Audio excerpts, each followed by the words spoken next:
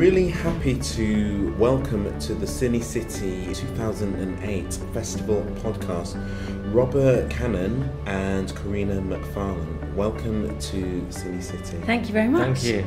And you guys, your film 3 miles north of Molkom is playing on Sunday the 30th at 6:30. I suppose I should dive straight in by saying very rudely you're not going to be here, but you've got a very good excuse for that. We do indeed. Yeah, I should just say that, we were really looking forward to being here because I've always thought of Brighton as my hometown. I went to uni here. I love Brighton. This is the first showing of our theatrical cut. We were really looking forward to it, and as often happens in life, you kind of wait around for ages for something good to happen. We've been making this film for a very long time, and suddenly we heard the great news that we've been nominated for Best Documentary at the British Film Awards. The British Independent Film Awards, and so basically 2 buses came at once at the same time on Sunday, and so we of course have to be present. That's okay, we won't hold that against you. We've got you in spirit and in voice, so that's okay. It. So, you're starting off with the obvious question, your film 3 miles north of Molkom. What's the film about?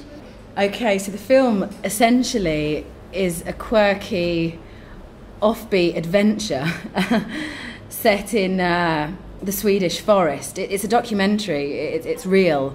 We filmed an actual happening. Once a year, this place in Sweden, this commune, invite 1,000 people to essentially open up to themselves, to each other, and we follow a group who meet there and are placed in a sharing group at random, and one of them, very comically, is an Aussie backpacker. He's a rugby coach, and he was just backpacking around Europe as our friends the Aussies do, and he thought he was going to a music festival in Sweden with a load of blonde babes, and instead what he found was essentially a very quirky spot with people taking shamanic rituals and naked sweat lodges rather seriously, and so it's a comedy. It's a comedy of errors in some ways, and of spiritual awakening, of friendships. That's basically what it's about. 2 weeks. They go through 2 weeks of this. Mm-hmm. So you mentioned there about Nick, and Nick is, even though this is a very, it's an ensemble piece because of the group, Nick is the main focus, I would say. And again, maybe it's being an outsider from the commune. Nick's the person that I identify with, and that I'm kind of rooting for is not the right word, but the one you don't want to fall, you don't want him to fall in with the cult kind of thing. And so, but Nick, you kind of found him quite fortuitously, didn't you? Because you only had, something like 4 hours when you first got there to sign up with the group? That's exactly right.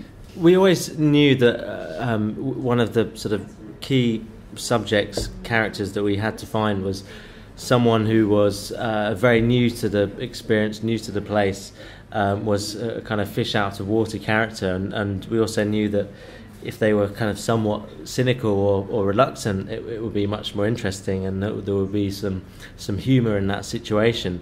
So we were kind of looking for those sort of characteristics in someone, but obviously Nick kind of gave us even more than we could possibly have planned for. He was just perfect. He's an Aussie, isn't he? He turned up, and I think the great thing about Australians is they're very blunt, they're very cynical, they're witty, they're cynical, and as you see, Nick is kind of very anti in a way, everything that's going on. However, they have this very sportsmanlike kind of sense of, well, I'll give it a go anyway, and obviously that's perfect for the film. We needed someone who was going to push themselves to do things that they were reluctant to do and they were critical of. And that kind of worked dramatically and comically. Had Nick been British, he may have said, oh my God, these are a bunch of weirdos, I'm not going to join in, I don't want to look like a fool. Nick, on the other hand, went, these guys are weirdos, I'll give it a go. Mm-hmm. And that ethos, that spirit, fundamentally actually was the bridge between him as a human being and the ethos of the place, which is about giving things a go, letting your guard down and trying. So actually the difference between Nick as a human being at his core and the people there isn't so different, I guess. And it took a lot of odd events and shamanic rituals for them to kind of work that out, I guess. Mm-hmm. And I think Australians are, in a sense, more spiritual than they might even realise, and I think that's encapsulated by the phrase "no worries, mate." I mean, they have this idea that that's a very spiritual phrase if you really kind of analyse it and you want to get deep about it. Mm-hmm. The ethos of the festival is what allowed the film to happen, because people are being very, I'm saying very, extremely open, with themselves, their lives, their feelings to you guys on camera, and it kind of feels that you couldn't have made this documentary anywhere else, or at least anywhere else that didn't have those kind of beliefs as well at its heart. Yeah, certainly openness is the key, and it took us a while to initially build the trust of the kind of organisers of the commune, of the festival. And once we had really built their trust and they kind of felt that they understood us and they knew us, and they kind of felt that it was important for them for the film to be made too, as soon as they were on side, they really helped us to convey to all of the people coming that opening up for the film was kind of another extension of one of the many experiences that were sort of available to people at the festival. The idea was that people would dive into all kinds of things in a sort of attempt to open up, and in a way that being filmed was just an extension of that. And I think also, taking your point, that the way the film is made is specific to the context. I think to some extent it's our debut as directors, and of course that is quite significant, the amount of passion that we've had bottled up for years, and all of our ambitions and creative visions and sort of desires to make moving images, I guess, were really fueled by everyone else's freedom. I mean, when you've got people running around naked all around you, sort of going, okay, look, I don't give a toss, what are you scared of? We as directors, we were inspired to some extent to go, you know what, there's a scene, Rob and I had talked about how we thought it might work, but of course it's a documentary, so you can't plan it in its entirety, you can hope.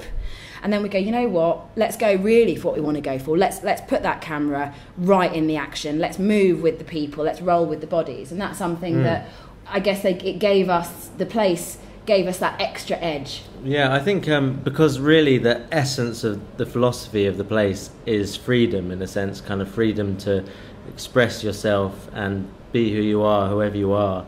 They're very open, they're very eclectic, in terms of welcoming any kind of spiritual or psychological or esoteric philosophy, and in that sense, that enabled us to be completely free in how we approach the film. It enabled us to be very spontaneous, and enabled us to react to situations, and for our first film as directors, that meant we could be very free. And also in terms of the trust we gained, everyone always says, how did you get access? How did you get those particular individuals to let you film them in such intimate settings?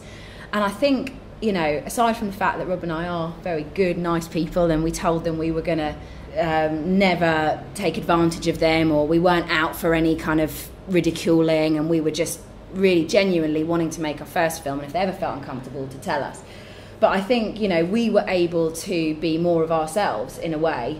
We'd worked in low budget and medium budget films in the UK where there's perhaps more formality. I mean, again, it was drama, but I guess we were able to be ourselves more and just to be really upfront with these people. And ultimately, things that are genuine show, I think. I think you can see when you watch the film what people are responding to, the audiences, why they come away feeling warm and happy and like it was worth going to see the film, is because of some of that chemistry that came about from us being so open with these people, and them in turn giving us back their truths, I guess, which is great cinema and great documentary. Mm-hmm. This being your debut feature, I know that both of you have, been in the film world for quite some time, but Corinna, it was you who found this story and kind of brought it to Rob, wasn't it?